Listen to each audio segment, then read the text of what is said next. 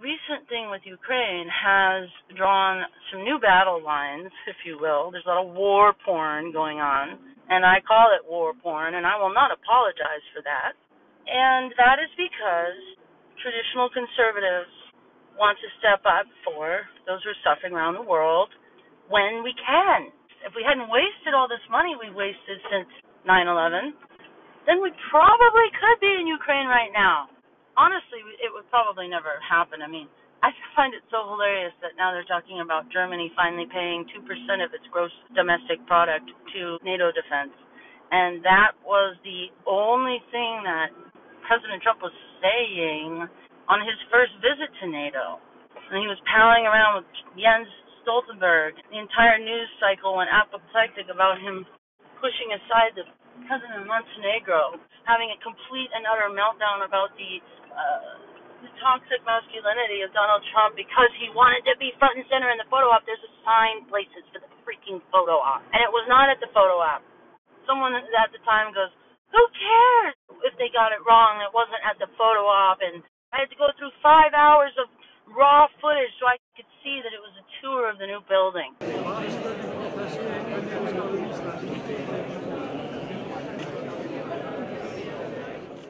Now, do you think it matters? Yes, it matters. The entire structure of the news coverage that came out when he was at NATO was absolutely 100% false. Oh my God, Trump's going to abandon Article 5. He's going to abandon Article 5. He's alienating NATO. Oh my God, this is so terrible. We're offending NATO because we want them to pay what they had agreed to. Oh my God. Oh, and then to top it off, he tells Angela that they should probably not go into business with Russia.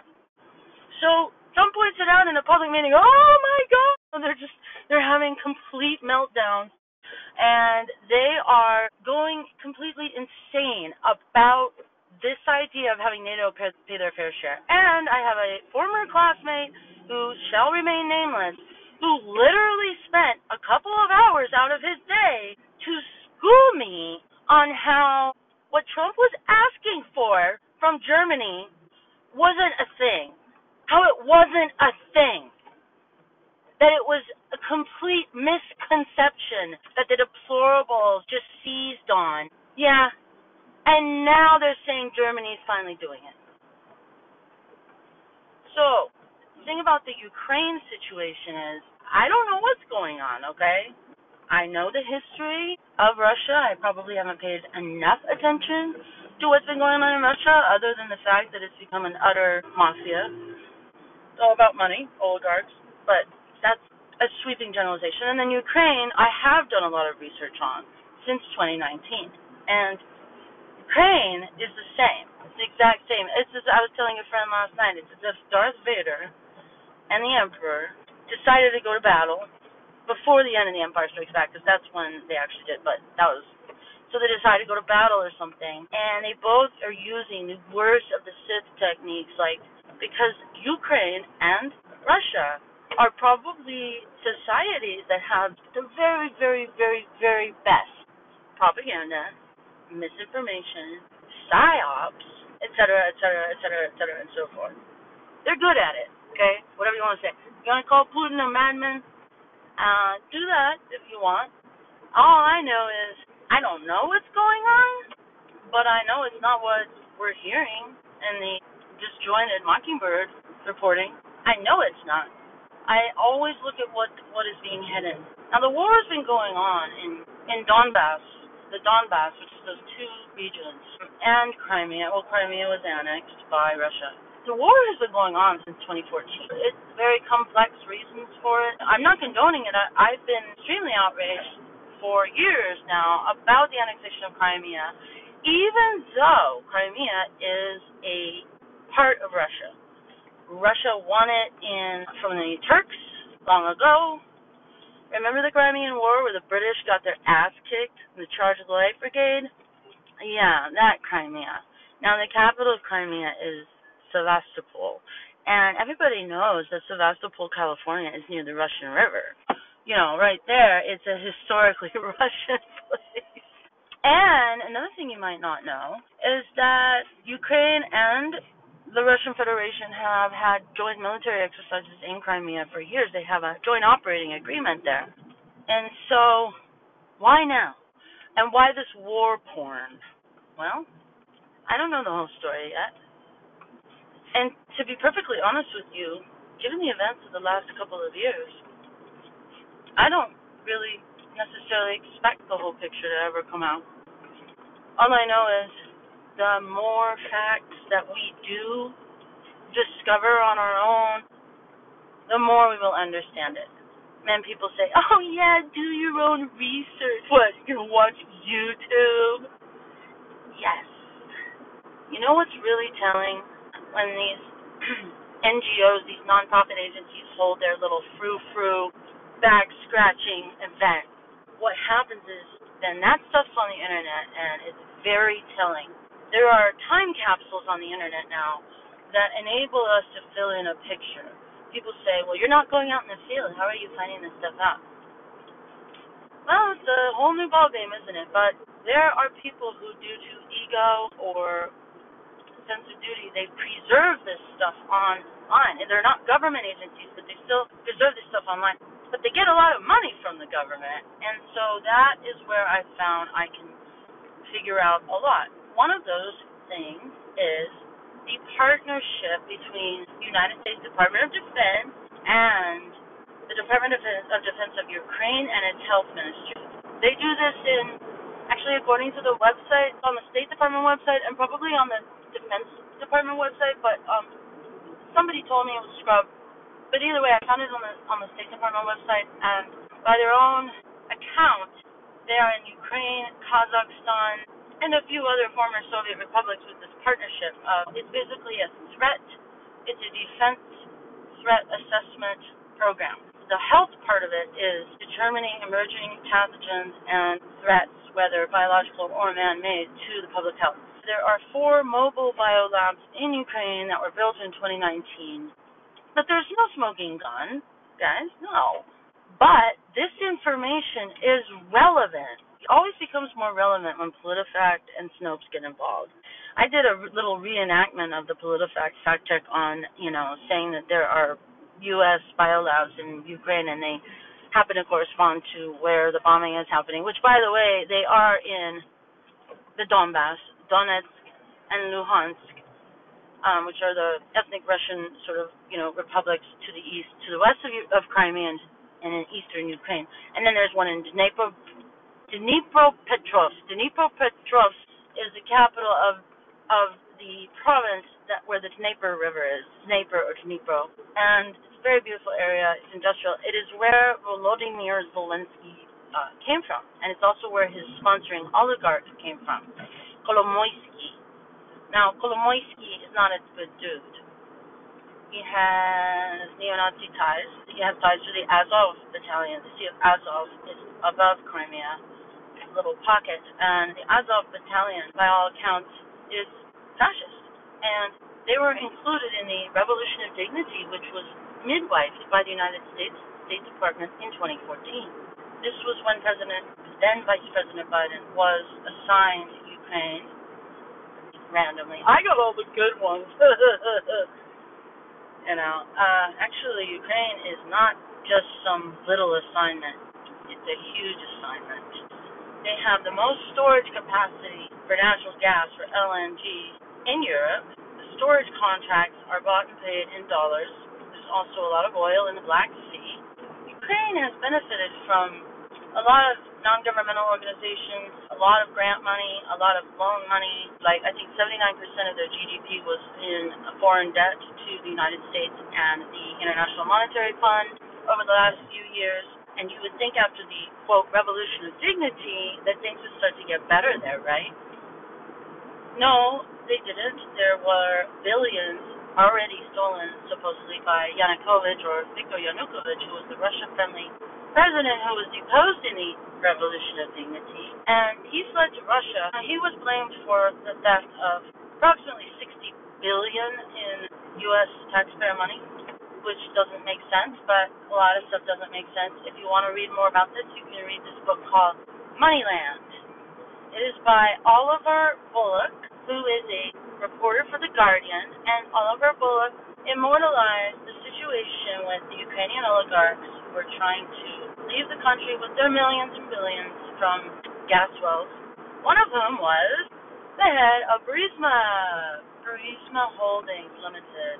And right after his assets were frozen by the London Fraud Office in 2014, Mr. Nikola Zlochevsky fled to Monaco, and he started up a climate-related nonprofit NGO. He had Hunter Biden speaking at the inaugural event of that in Monte Carlo, Monaco, with Prince Albert of Monaco, plus a bunch of other European heads of state, and his daughter, Karina Zlochevskaya, and Hunter Biden. And this guy that used to be in the CIA, who's also on the Burisma board. And then he got himself exonerated after hiding out in Monaco. Got his money back.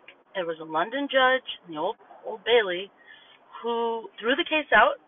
There was a whole campaign in Ukraine to cover up the situation and the loss of the money. At first, Theresa May, who was prime minister at the time, was like, we're going to get all that money back. The money that was stolen allegedly by Zlochevsky, who hired Hunter Biden, was only $23 million.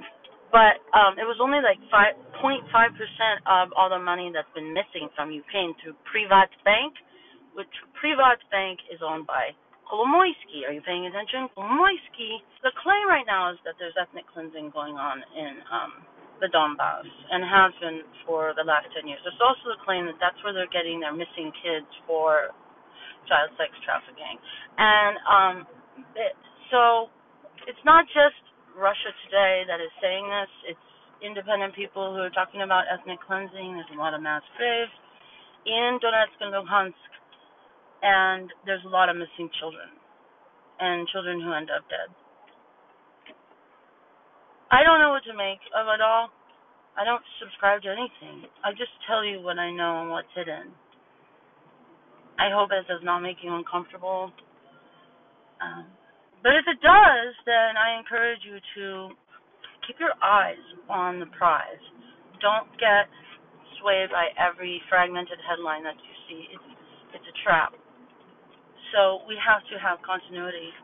We have to follow stories and follow up. Since the media in general isn't doing that for us, we're going to have to do it ourselves. And that's why I started Back to Facts. And you can go to my website, which is facts.com, and I have an ethics page. If you go up to like the little stripes, the little lines at the top of the website, and you can see the categories, and there's a page called ethics. And all I have done since the very beginning is I follow ethics, which is the main one is do not publish a story based on one source. Ever. And you're thinking, wow, well that happens all the time. Yes, it does. It happens all the time. Thousands of times a day. Washington Post, New York Times used to have an ombudsman after they screwed up so badly on the Iraq War and the WMD. The New York Times got an ombudsman to watch for this thing, and they did a whole mea culpa, and we're so sorry, and yeah, we went with one source. And it was anonymous, too. Oh, we better not do that again. They have doubled down. They're going with one source stories even more than they used to. President Obama was president. I remember going, there are an awful lot of anonymous sources that seem to be driving this news cycle, and I just took note. I thought, I think it's really weird that there's like court cases right now before judges that are arguing that New York Times versus Sullivan should be upheld because President Obama is persecuting journalists. And I'm going, my head's exploding. Like, what? Doesn't make sense. You had the Lyndon LaRouche people, right after Obama won, they had him with a Hitler mustache. I'm like, so offended. My stomach turned. This is 2009, guys. I mean, there are things immortalized on the web and archived that are very good. Now, we do not have a good enforcement of our sunshine laws in this country, the Freedom of Information Act, because there are always these exceptions. The exception is anything anyone wants to hide. Anything the government wants to hide is the exception. Well, if the government is the one deciding about classified due to national security, it's a perfect gig, isn't it? It's a perfect, what was that movie? American. It was with Bradley Cooper, and it was all about this huge heist and a sting operation where they caught this New Jersey mayor. Well, I can tell you right now, no matter my ideology or anything else, that the situation is about a million of those movies. So the part about the fox being in charge of the hen house, the hens being the media, good reporters, and me going, what? My head's exploding, This has never changed. It's only gotten worse. Again, I will finish with, I do not buy into scenarios. I only bring out what the powers that be are trying to hide. So I am stuck in traffic. I'm starving. And I'm hot. So I really hope you got something out of this today. And, I think the most important thing is just remember ideology does not have hardly any relevance anymore. You could be for traditional values and, you could think that the father in the home and the family is really what's lacking. But that doesn't make you some born again Liberty University student. And I know many liberals, oh my God, abstinence, or we're gonna get taken over by a evangelical tyranny. It's like, when did that start? I mean, if we don't we gotta get out of the grooves that we have been put in, because otherwise, we are now knowingly being fools. And I'll leave you with that. So thanks for watching, guys. I hope you have a great rest of the day. Keep calm, share complete facts, keep your integrity, and you can't go wrong. And remember, don't be afraid to have a conversation. Right? Don't be afraid to have a conversation. And above all, even if you think that a source of information is super bad, try to take a deep breath, pop a Tums if you feel like puking, and ask the person who is telling you this factoid why they trust that source and what their thinking is on it. Have a conversation with someone on the opposite side today. It'll get easier every time you do it. And above all, don't cancel anyone in your life. And don't condescend. Thank you. Bye.